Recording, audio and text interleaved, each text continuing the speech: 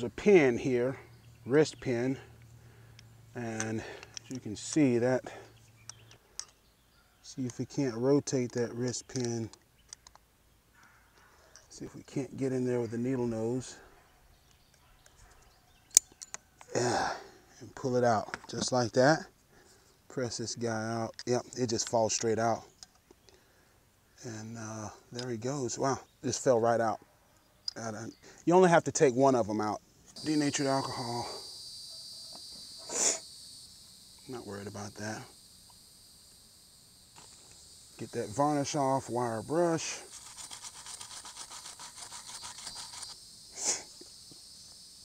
A little bit better. The thin rings go on the bottom. Probably should have put those in first, but I'm not gonna worry about it. I may go fishing, man, because working on this motor tries my patience. I know people talk about, oh, that's half the fun, putting it together. Dude, I'd rather be running. I'd rather be fishing. A whole lot of people keep asking me about these motors, and so I figure why not go ahead and the bottom set of rings. So it's sandwiched, you know, thin ring, the little wafer spring-like ring, and then another super thin ring. Ah, there we go, we got it.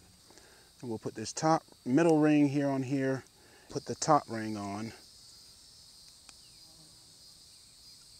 And the other gap's there. So we got everything about 180 degrees apart. Remember, we molly lube this guy. And that slips in there pretty well. Like that. Okay. Now there's an arrow here. I'm not really exactly sure what that arrow is for, but I'm assuming that it's pointing towards the cylinder head, and that's where I'm going to orient it. I didn't make note of where it should be. These wrist pins are what hold this thing together. These are $1.50 a piece from OMB. They come in pairs, $1.50 a piece, so like 75 cents each, I suppose. I recommend you just buy 4 or 5 of them because you're going to lose them. I mean, these are, I call them G clips because they look like a letter G. Easier to get it in and out. So that's already in there. And the only thing we need to do is just make it click. Yep, you heard it? Did you hear that click? That's all you need to do.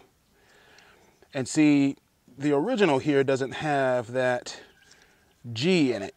That makes it easy to get out. So I think what we're going to do is go ahead and replace this other one as well. The old clip, new clip. Same thing, we just put that in there and just make sure it's seated in there well all around in there. Instead of trying to get that little groove and trying to get these needle nose power in that little grip, you can just come right there in the middle of the wrist pin and pull it straight out. Just bam, it'll pull right out. Okay guys, so remember, OMB Warehouse are the ones who chipped in to make this possible, along with some of the contributions from you guys.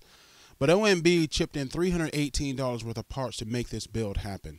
If you want to know what the part numbers are, check the description below, because it depends on whether you have the Hemi series or the non-Hemi series of the 212 Predator. Depends on what part you get. That's why I'm not trying to give out part numbers during the video. So check them out. You can buy it from there. Tell them Damon sent you, or tell them that you heard about it from Black Warrior Lures, and that helps us out because we're trying to build a relationship there. All right, I will talk to you guys later.